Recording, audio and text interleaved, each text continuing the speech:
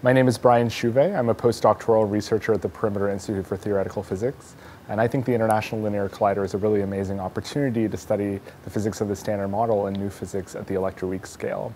The LHC is a pretty amazing machine, but it's a very messy environment. And so the LHC, we could be producing lots of new kinds of particles, and we just wouldn't ever see them because they would be buried in all of the other processes going on. The ILC is an amazing opportunity to study these both indirectly through precision measurements of the Higgs couplings and other Standard Model quantities, but also the potentially exciting possibility of directly producing new particles. So I think moving forward, the ILC is an excellent opportunity for continuing the field of high energy physics.